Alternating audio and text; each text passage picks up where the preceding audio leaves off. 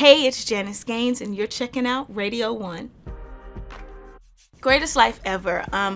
Well, there's a song with that same title, and LaShawn and I were writing the song, and we recorded it, and it was just so fun. It's like a party track.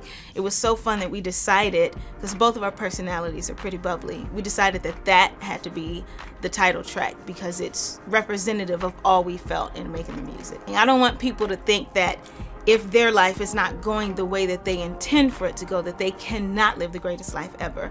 I think living the greatest life ever has everything to do with choosing Jesus. And so if you choose Jesus, even in the hard times, he'll make it better, and in the good times, he'll make it the best. So I think living the greatest life ever has everything to do with choosing Jesus and making him the Lord of your life. We did not sit down and say, we're not going to say the name God and wait on you. It actually wasn't that. I think living in the Bible Belt, I'm sure, I know I do, but I think people in the Christian community, we use pronouns a lot, assuming that everybody knows who we're talking about. And so it occurs to me as the album is done that maybe on the next album I'll be more intentional about that.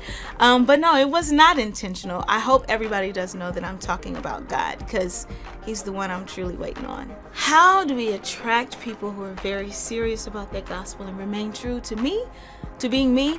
I think the funny thing is I am both, I don't know how, but very silly and very serious. Like, I went to seminary and got a Master of Divinity, so when it comes to theological issues, I'm very, very serious. And I have what I believe is the Bible's stance on things.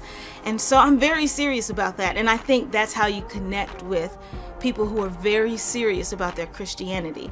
I also believe that our Lord had a lot of fun on earth. I'm just saying, you know, and so I intend to live my life with joy, because I think Jesus lived his life with joy. And though things are serious, they can also be fun.